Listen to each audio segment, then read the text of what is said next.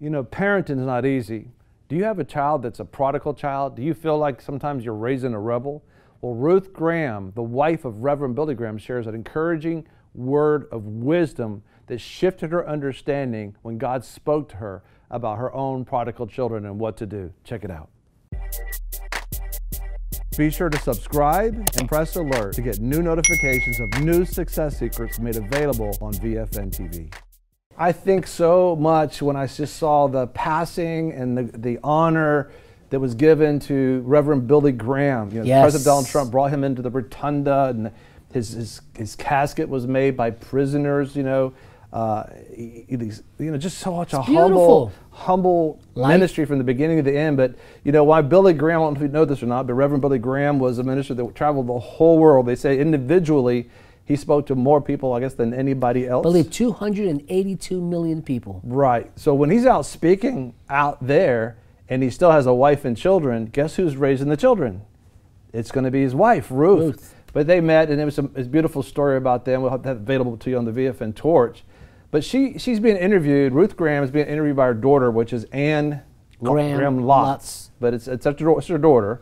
And she's asking her some very important questions. You could tell they're at the house there, you know, in the Carolinas. And, you know, about raising your children. Because, you know, so often, I mean, there's so much shaming and guilting on parents today in this society. They act like that, you know, they don't. They're supposed to be perfect. Well, the whole thing is the fact is not even knowing that it's not correct the way society's necessarily going today. Sure. There was a day you had to go out and grow your food, farm your food, milk your cow, do these different things today. And they expect everybody to kind of bring things to them. But listen, while he was going out speaking to how many people? Over 280 million people around the world. Around the world, and that was prior to texting and technology. Those are real miles. It was real miles. That he was gone 6 months at a time, sometimes longer than that. That Ruth was raising their kids. Her son is Franklin Graham, which you know today with Samaritan's Purse. Now he wrote the book Rebel Without a Cause, so we're not telling you something that's not out there already. But he was a prodigal. I mean, why Reverend Billy Graham was preaching and ministering at a stadium, Franklin was in the hotel next to him, smoking cigarettes, doing all this stuff, you know, not wanting to be able to serve God. And prodigal is one that's not following the Lord, grew up maybe knowing things about Christ, but has not made a personal decision to follow the Lord. You know, so how you define a prodigal is that where, you know, you're wanting your children to serve the Lord and know God and His goodness and His forgiveness, so their eternity is good and that they be blessed. But you know, you may have a child that just says, you know, all I want to do is just get away from the family and I want to go do my own thing. That's a prodigal. Jesus gave the story about the prodigal. What He said was there was this man, he had his family, and he was loving on his children, you know, letting them have the run of the house or whatever's going on, the farm and things going on like that.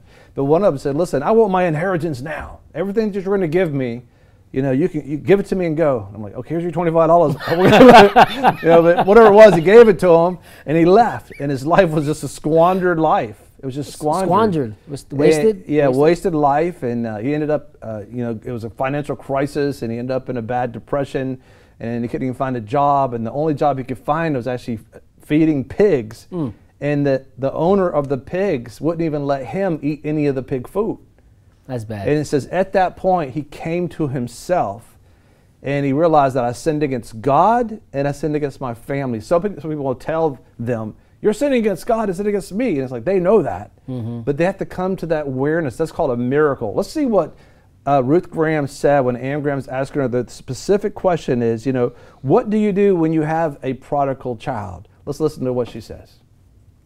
It wasn't too long after you were married that the children began coming along, and I have 2 brothers and 2 sisters, and some of us have been better than others of us.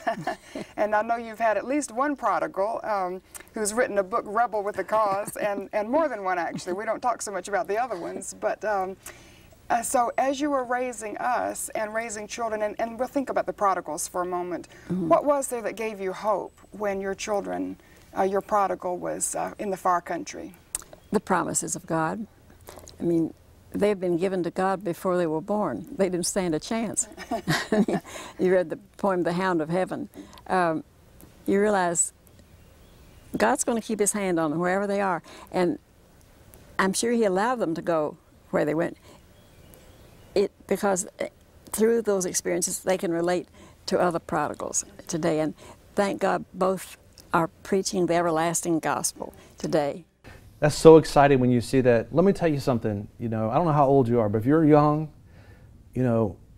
outside of what you think you can get in Google in a search engine, to hear Ruth Graham, who was born in 1920, lived a faithful life, loving God, loving her family, teaching them about things of God, and just supporting, Billy in the context of that, and dealing with Franklin. And the fact is that that's just honey. That's honey. If you want to know some wisdom, that's honey in regards to what gives you hope. It's the Word of God and the promises of God, and that you have to entrust the miracles to God. That's and right. What's a miracle and what's things that you can do. And so listen, maybe that's you. Maybe you have a prodigal child right now. Maybe you are, and that pain is tough. I mean, you love your child. You raised him or her from that particular age, and they seem so free-loving, and just like everything was great, and all of a sudden the enemy came in and just tempted them, and they went for it, and they just all of a sudden turned into this other person, and you don't even know who they are anymore, and your heart's broken, and you don't know what to do, and you're praying. Well, listen, maybe that's you. We want to hear from you. Comment below and share that with us. And our community will be praying with you, but also write to us about it. Maybe you were a prodigal, and you actually came back to your family, came back to God, and now you're honoring your family.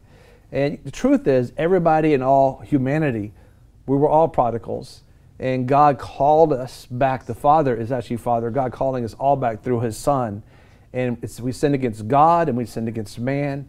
And we can make a decision for God. And we did that. John and I did that. We talked about that at meetmyfather.org. You got to find out about how we met Father God through His Son, Jesus Christ. It's meetmyfather.org. Be sure to subscribe and press alert to get new notifications of new success secrets made available on VFN TV. A lot of people want to abide with the Lord, but they just don't have a plan to do it. You can request that plan today at iabide.org.